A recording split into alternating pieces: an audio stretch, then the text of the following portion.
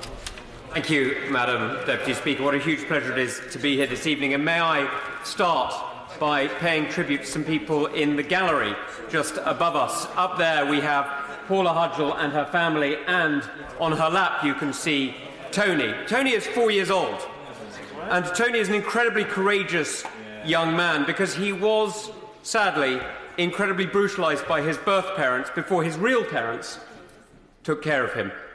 He was so cruelly treated that in their care, the assault on him was so great that he lost both his legs. Now, that is an extraordinary situation for anybody in our society to find themselves in, but for a child, at the hands of their parents, it is a wrong that screams out for justice.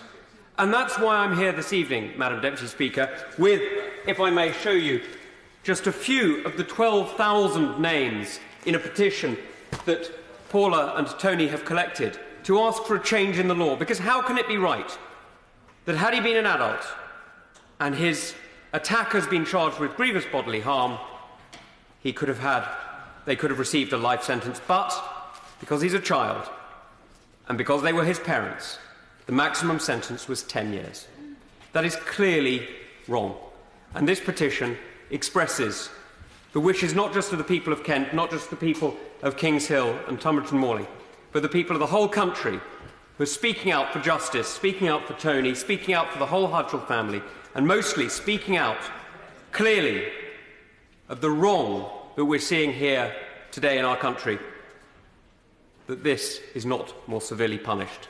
So, Madam Deputy Speaker, thank you for letting me lodge this position this evening. This is the first of a long series of parliamentary steps that I shall be taking alongside the Hudgells in order to change this law and in order to see justice done for children.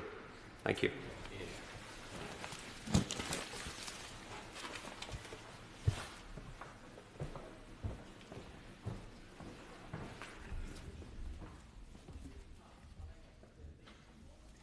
Petition: maximum sentences for child cruelty offences.